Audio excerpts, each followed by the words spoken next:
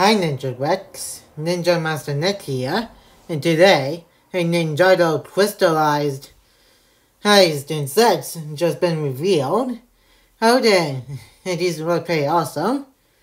I just saw a little bit ago, and we got the first image here of Lloyd's Golden and Ultra Dragon, and this looks pretty cool. And we got all the crystallized villains here for Crystal King with 4 arms. Zane, Cole, it looks like, or something. Jay, Lloyd in his golden form, and Kai. And both sides looks pretty interesting. We got crystals on the most right there. And got Lloyd on the top right corner here with all 4 heads of Ultra Dragon, Golden Ultra Dragon.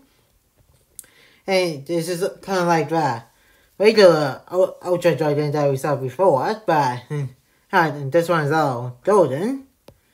And we say we got the golden and weapons there. And that was just my phone, just in case you guys heard that.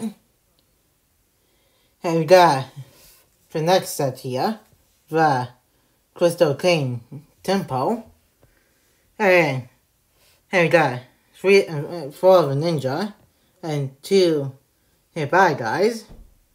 And we got the ninja in the new ninja outfits.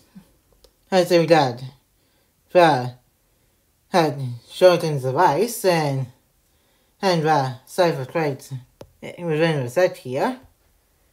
And we got the golden the Crystal King on the top, which kind of reminds me of Old Maida and the Overlord mixed. I mean, the Overlord Crystal King, the Overlord and Omega and Omega mixed. And we got Kai, Cole, Jay, and Zane within the set. Next, we got Nia's Semi-X-Mech. And interesting, this one got the Mechanic and Pythor in the set here. And the last Mechanic we got was in the 10th anniversary set, Ninjago City Gardens. We got Little Nelson in this set too. He can tell by the purple jacket that he's got on. And we got Jay. It was like Master Will, I'm guessing, and Nia in human for some odd reason. And we got this mech here. It does just my phone again.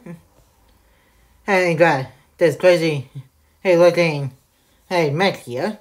It almost looks like the Ninja Combo mech from the Ninjago Core horse shorts. And you can see in the background is Ninjago City being attacked by these new villains and old villains. And next we got Zane's Golden Dragon Jet, which has been leaked a while back. And also we got Zane here. I'm guessing this is Cole on the right. And we also got the Skull Sorcerer, which we saw in the teaser of Ninjago Crystal Eye a couple of days ago. And we got the new look for him. And he's got some purple stuff within the size of crates. And he's got the mask from season 13. And we got Jay's Golden Dragon bike here. And we got Jay and the villain here driving through the city. And definitely going to get these new sets here. Once they officially come out into stores. We got Kai's golden item writer here. Raider. And we got Mr. E. Fully rebuild. Three crystal bad guys. And Skylar. Was in her new ninja outfit. Kai and Zane. And this one looks almost looking like ultrasonic Raider from the very first season of Ninjago. Mixed with his bike and the ghost bike from season 5 session. And he knows in the last two.